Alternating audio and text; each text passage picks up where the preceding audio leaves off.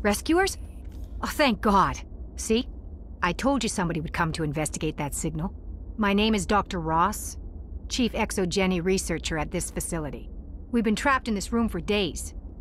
We're almost out of food and water. You got here just in time. Not so fast.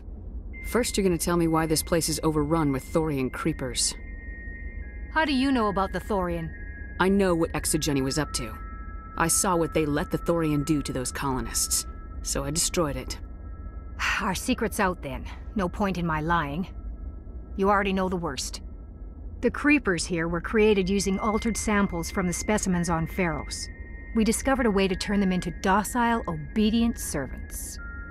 Everything was going fine until a few days ago. Then all the creepers suddenly went berserk. Only a handful of us made it back into the safety of this room. What did you expect? You couldn't really believe those things were safe. We knew there were risks, but I thought we'd taken all the necessary precautions. I didn't mean for this to happen. Look, I know what we did here was wrong. I'll admit that. But it's over now. There's no sense reporting this to the authorities, right? Too many people died here. Their blood is on your hands. Be reasonable. I didn't mean for this to happen. Besides, how does it help anyone if I end up in jail? Normally Exogeny would have my back, but it sounds like they're going to have their hands full cleaning up the mess on Pharos.